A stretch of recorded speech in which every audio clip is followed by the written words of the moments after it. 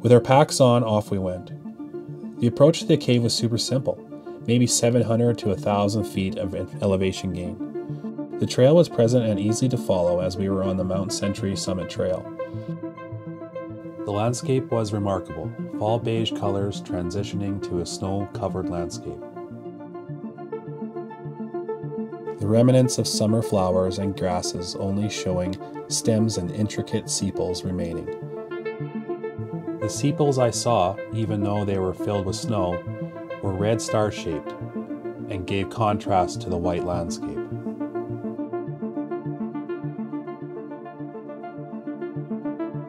We stopped a few times to shed layers. It was amazing as we climbed out the cozy basin surrounding Emerald area. Eventually, the highway sounds were non-existent and the winds of the mountain filled our ears. Going up the draw, we stayed to the left of the ski slope and found it more enjoyable to walk up the meadow. At this point, the wind started to pick up. The air was starting to chill off and it felt like frosty spikes hitting my beard. I was just getting into a groove, and before I knew it, we were at the traverse. We continued past the traverse to another cave opening. This got us out of the wind and gave us time to transition out of our sweaty clothes and into climbing mode for the second phase of the adventure. I was astonished, however, at how grand this cave was, and it seemed to match the size of a normal interior of a house.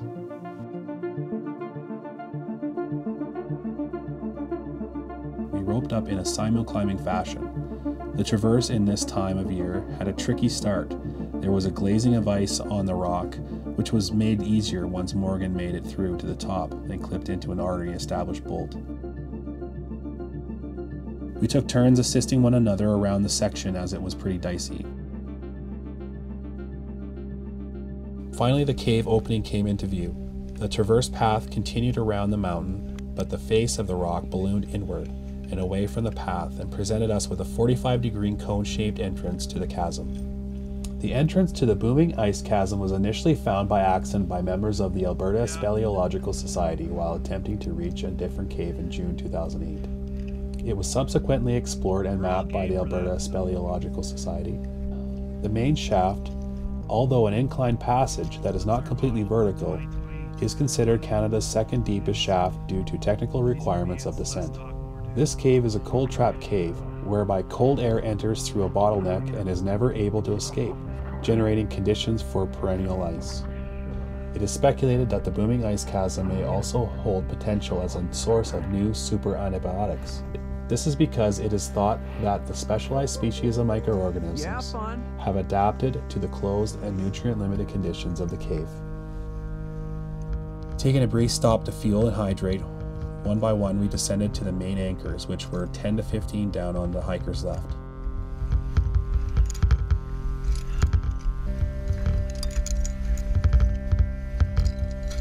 I think my GoPro died already.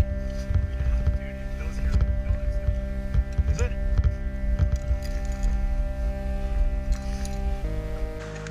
Send it, bro. A short section of rope was used as a reverse rappel to navigate the opening. The ice around the mouth of the cave during the time of year had already accumulated quite high.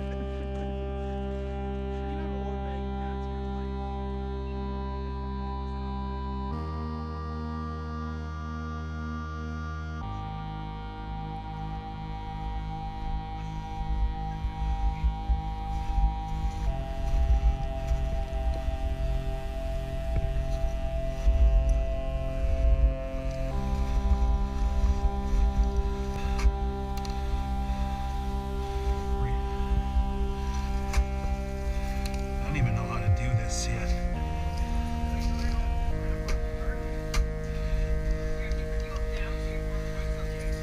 Yeah.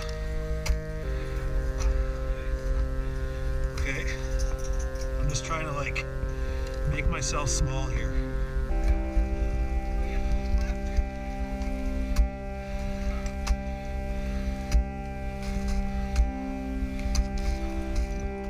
I was second to come down after Morgan established a mixed anchor with one bolt, which was located under a ledge, and an ice screw. The anchor had to be reached while in a super uncomfortable squat position.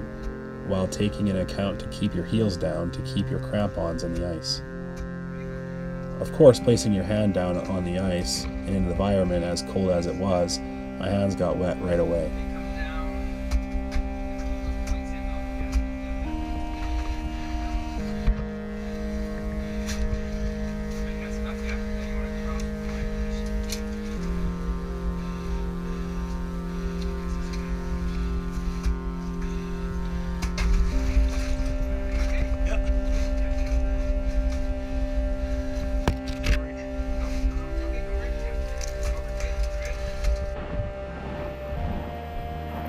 Heads up for snow, guys.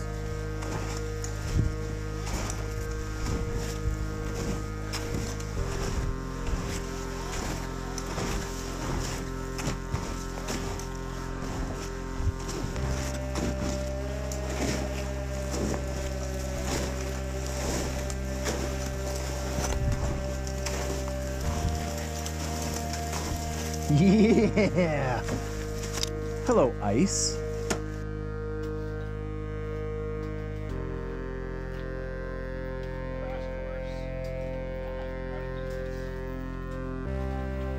I looked at the roof and wondered if the mixing of the air and the pressure coming from the cave had caused the ice crystals to form all over the ceiling. The temperature was probably a balmy -1, and probably stays -1 all year. Yeah, actually, you know what? It's super balmy in here, which is crazy. I left the opening and managed to get on the tail end of the first line to make room for Johnny and Heather. I wanted to capture as much as possible of this trip, so I felt I was in a good position to get some decent shots of the initial descent. Good job. Okay. Looking more closely at the ice, I could see that there was veins in the ice and water trickling within it. Roger. Perfect. Again, I had to remind myself it was November in the Rockies. Yeah. We used a 120-foot section of dynamic and full 200-foot static rope as our main lines on the way down. Come down a bit more. We decided to leave the first line in as we knew it would be saving time later coming out. How's your thighs, bro? Okay.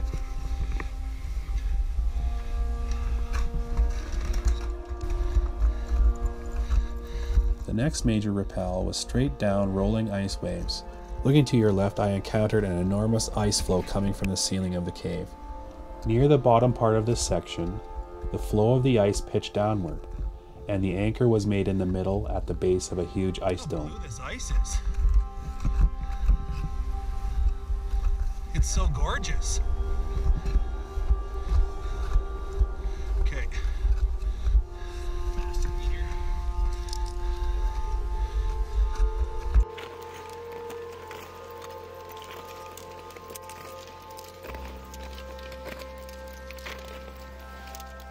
Ooh, look at the color, hey? Yep.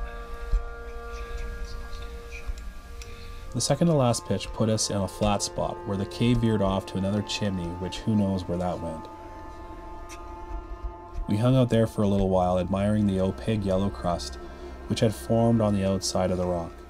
When looking at the ceiling, you could tell where the rusty deposits were, and it was interesting to see the veins in the rock. Tapping into some geology knowledge, this cave is a limestone cave which was formed through erosion over millions of years ago. As the Ice Age glaciers melted, this also affected the water table which constructed the cave.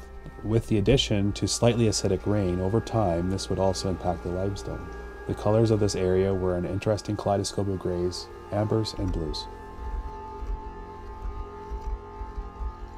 On the way down from this location, I could not help but notice how clear the ice was. It was such a very pale blue. If you took a closer look, you even saw all the freeze-thaw cycles depicted with the layers of rock stuck in the ice. I was last one down on the bottom, and we left both static and dynamic ropes fixed at the last ledge. This spawned another question. Is there a fluctuating rate of thaw every year? Does the thaw get influenced by weather we have throughout the year? Even being a cold trap cave, do these things still happen? Does the outside rock warm and this warmth penetrate far into the rock? I just wanted to know more. At just shy of 600 feet down, the bottom of the cave was surprisingly flat. The ceiling was as tall as a 2-story house, and even at the bottom, our conversations were loud from the echo. There was dirt and a mixture of clay deposits along the walls.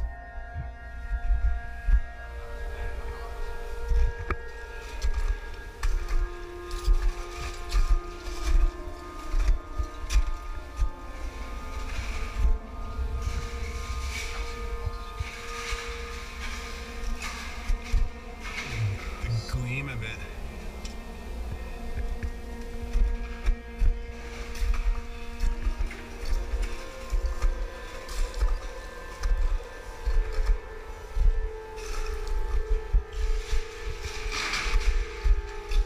Oh!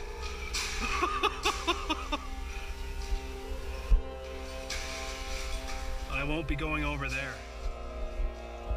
We kept our lunch spot on the bottom part of the scree that had developed.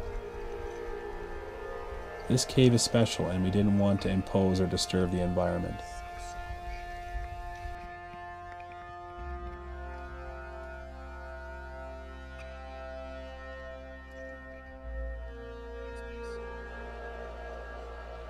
From the wiki information, we were trying to see the science that was the cave. See the top? Oh yeah, he says. Oh yeah. Just gonna go over your rope.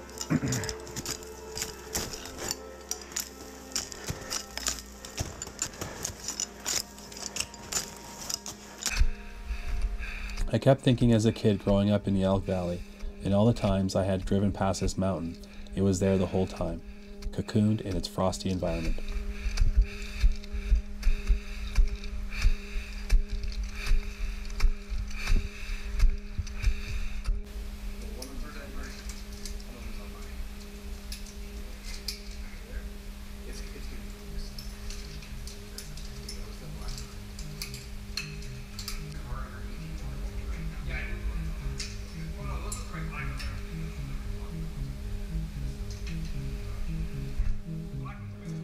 Anchors were pulled and the order was started.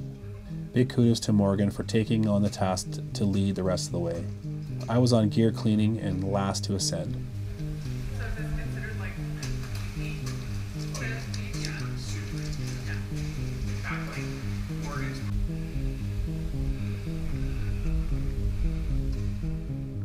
While ascending, it was really cool to see everyone's headlamps, illuminating the ice and giving it a really intense blue hue.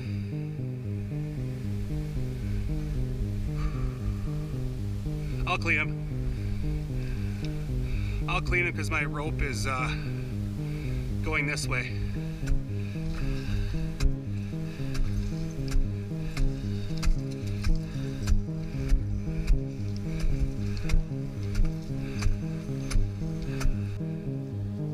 Up to the next anchor, I slowed my approach and then finally clipped in.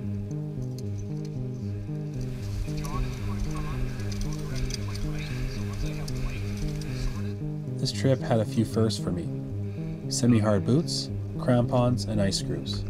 It was interesting how strong ice really was. Once again, Morgan, with a full pack and the static line clipped to him, led a full 120-foot pitch to the mouth of the cave. I found this section more demanding, as it was a lot steeper. Easy ice to the real true ice climbers, but nevertheless it was still a huge focus for me. Finally, the mouth of the cave. This section I really had to dig deep. Again, I was faced with crouching into a duck walk, getting off the line to the anchor, unclipping the static line from the system, and then attaching this to Heather's system. I got on the static, cleaned all the other lines, and helped pull up the dynamic rope. There, I made it. Retrieved my pack, and then re-entered the world. Just as predicted, windy and full-on blizzard. Oh, and total darkness.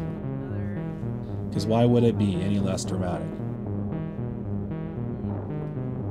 I am proud to have put this trip together with Morgan, and I am happy everyone gave 100% effort. We're all tied into this, I don't know. Here's to the next adventure.